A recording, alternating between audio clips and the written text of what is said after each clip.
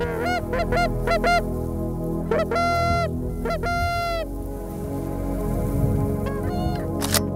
go goose hunting and stuff, but it doesn't have anything to do with goose hunting. It's all about just getting outside. Getting out of the house. I was in the house for a long time. After my second deployment, I actually started to show some signs of post-traumatic stress disorder. I had a lot of sleepless nights. I had a lot of nightmares, anger issues.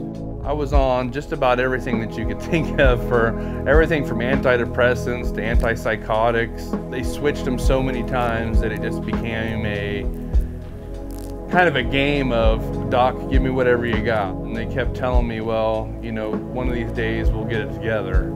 And not so much. There we go. You're fishy. Operation Outdoors basically started in a goose blind with my brother and my stepfather. I kept telling them, you know, that I really felt alive when I was sitting there waiting for the geese to come in, you know, watching the sun come up, you know, being around people that I cared about or people that understood me. We thought, if it's working for me, why not try to give something back to other people and try to see if it had the same effect. Need some help? You good? I don't get out of the house very often. It's been probably 3 or 4 months since I've gone out and done something out in public. I just sit at home, and you know, it means a lot to me to be able to go out and do something that I used to enjoy. Every time I see a soldier's face smile and he says, you know, this is the first time I've been off the couch or out of the bed or out of the house and since November, and I'm like, I've been there, brother. I know what you're talking about, man. And you just have to get outside and you have to get into nature and find that peace that you can't find in your room at your house.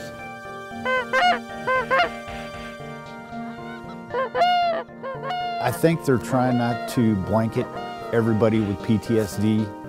Personally, I don't have PTSD. I had more of like anxiety with depression due to the situation I was in.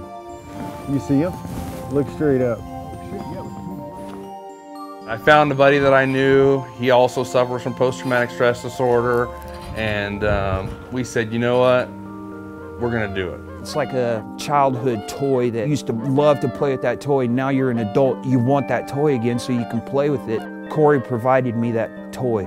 I looked over at him and he had a smile from ear to ear, and he said to me, this is the best time that I've had in over 2 years. They're coming around. Ready. I got him.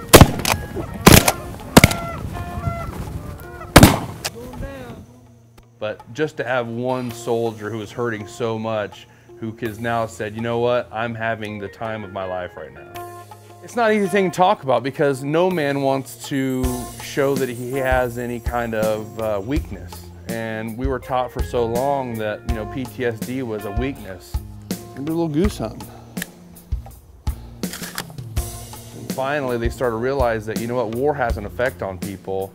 And the sooner that you can acknowledge that fact and try to fix it, you know, help them fix it, find a way to make it change, you know, the faster and the better they're gonna be. To tell you the truth, does it ever go away? Do the nightmares go away? I don't think so.